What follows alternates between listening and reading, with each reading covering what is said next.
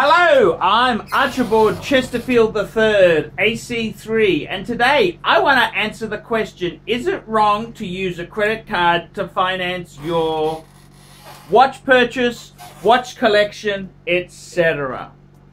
And I was looking around some forums, and there was a very interesting question asked. Someone was asking the question, look, I've got that. They basically said, look, I've got a Rolex Submariner steel.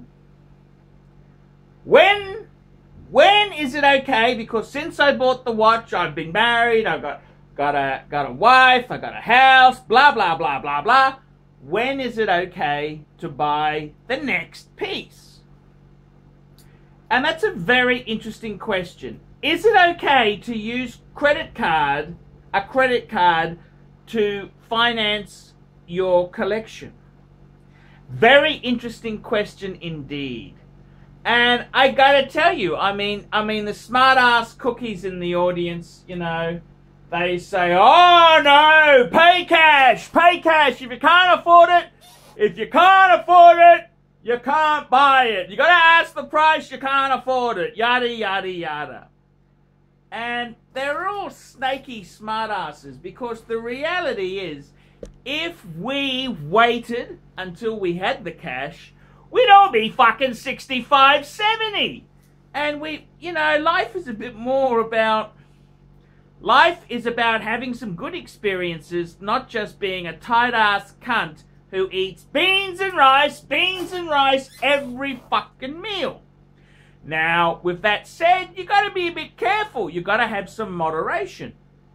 So, I want to ask the question, is it okay to use a credit card to finance a purchase? And the first thing I got to tell you is, you know why I started buying second-hand watches? Do you know why I started wheeler dealing, horse trading in watches? Why? Why did I do it, fuckers? Why? Because I could never afford them.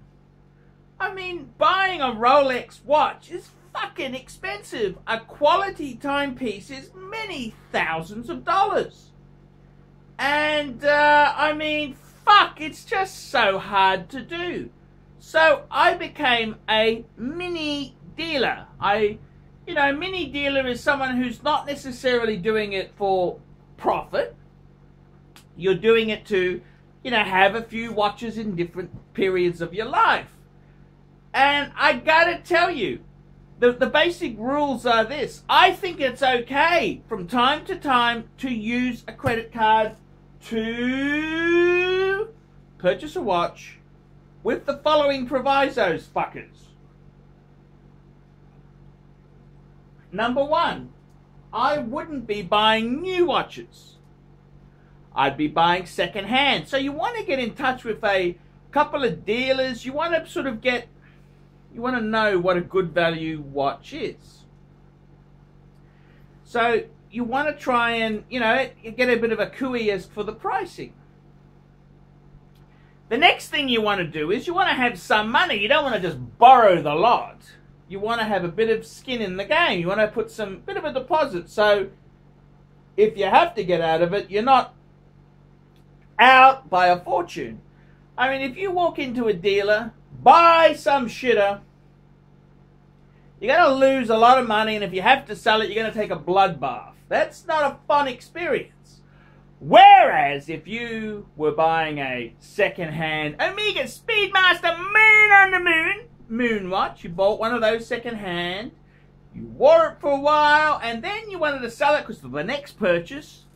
If you bought it second-hand and it was in reasonable condition, you should get most of your money back, if not a small profit. And I think what you gotta do is every man needs to, if you're serious about the hobby, you gotta learn to trade a bit. Now, I gotta tell you, someone said something very clever to me years ago. They're talking about classic cars. They say there's either two ways you go with classic cars. Either you're rich to pay some bastard to fix it, or you learn how to horse trade and do things on this cheaper end. And with watches, you got to learn what's a good buy, what's a dog. You got to learn the margins. You got to learn how to sell. And you got to learn how to fucking do a deal. And I really think myself, every man out there, if you love watches, right, you got to have your own little private trading stash. You got to be a bit of a mini dealer. So that way there, the wife says, "Oh, you bought a new watch. Oh yeah, I'm trying to flick it. Yeah, you just keep it on the back burner, you know, because a man's got to do what a man's got to have some balls. He's got to have his own money. And I mean, if a man wants to visit a prostitute, you can't go and say, "Oh honey, I took 200 out of the joint account to go and get my prick sucked." It don't work so well. You gotta have your own stash of cash. You gotta have your own stash, buy and sell a bit. If you make a bit, we can visit a hooker. You know, this is the whole thing, trading situation. So, my own opinion, is it wrong to use a credit card to buy a watch? Well, try not to do it, but if you have to do it, sure, of course you can use a credit card.